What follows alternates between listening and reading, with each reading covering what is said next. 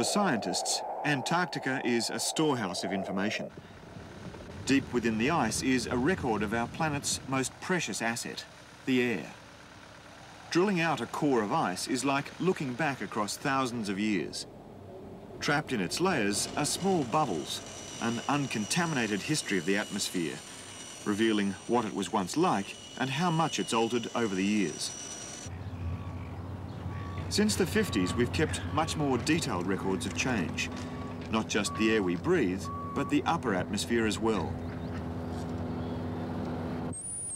Those records reveal the components in our atmospheric system that for millions of years have permitted life on the planet to flourish. Far from being just a lifeless mass of air, our atmosphere is actually a dynamic machine, complete with its own natural checks and balances, a system of invisible mechanisms. One of those mechanisms is the carbon dioxide cycle. I'm standing in it. In fact, I'm part of it. I breathe out,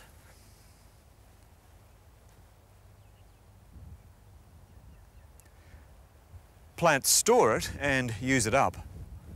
But CO2 has another function. After the sun's radiation has streamed down through our atmosphere to heat the world, the warmed Earth gives off its heat in the form of infrared radiation.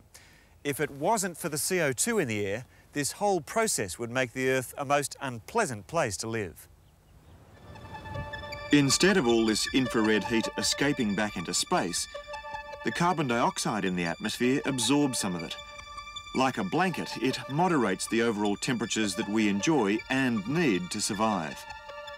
If this didn't happen, we'd freeze. But you can have too much of a good thing. A high level of CO2 would have the opposite effect. Temperatures would soar to extremes and we'd all bake. A greenhouse out of control. It's a delicate balance. Since the beginning of the Industrial Revolution, we've increasingly devoured fossil fuels like oil and coal. But burning these fuels is quickly releasing massive reserves of CO2 that have taken millions of years to accumulate. Can nature cope with such a sudden change? Or are there already signs of an imbalance, heralding dramatic shifts in the Earth's climate? Using the air bubbles locked in Antarctic ice to look back across the centuries, scientists are beginning to get an answer.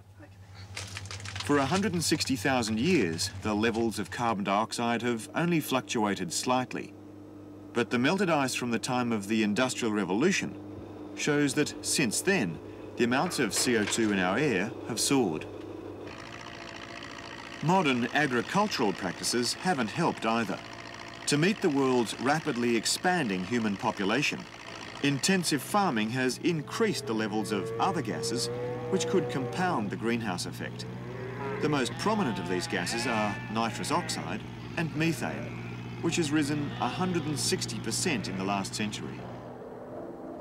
If climatic records show an observable rise in the Earth's temperature, then it might indicate a connection with those greenhouse gases. In fact, temperatures have been rising in the past century. Admittedly, only a degree or so until recently. But in the 80s, things have really heated up. In just 8 years, the world record for highest temperature has been shattered 4 times, and this summer is shaping up to make it 5. Maybe they're just natural fluctuations, although the rate of increase has scientists worried. They see retreating glaciers and unusual weather patterns as confirmation of a global imbalance, the rumblings of a massive change of our own making.